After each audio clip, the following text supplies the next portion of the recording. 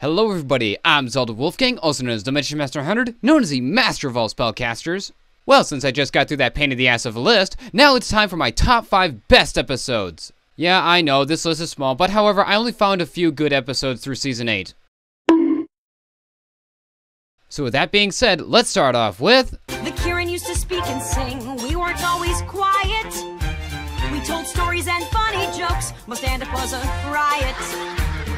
Spike, in my opinion, is by far the best supporting character of the show.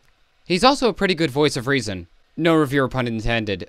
And seeing him go through a huge change and finally getting his wings, but to be frank, this episode's more of a metaphor for puberty and the cruel things that go through it.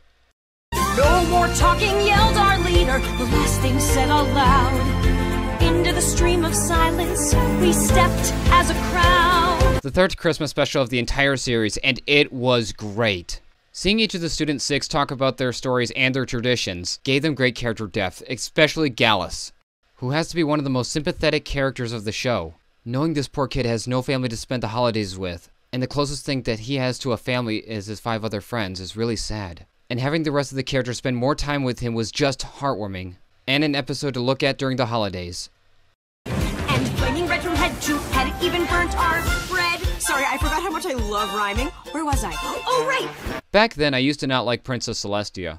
But after seeing episodes like Horseplay, I can say Celestia isn't that bad of a character, but Luna's still my fave. This episode also shows Celestia's cheerful side, plus her leadership side as well. And I gotta say, Nicole Oliver, the voice of Celestia, has done a fantastic job with this episode.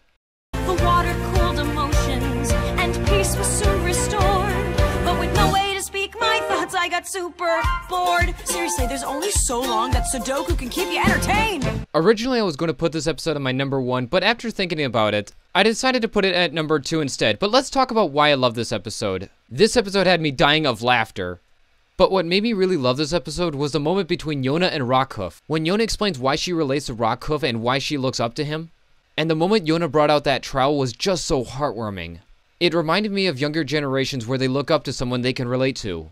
Now before I do my number 1 pick, let me do my honorable mention. Honorable mention goes to What Lies Beneath, and now my number 1 pick.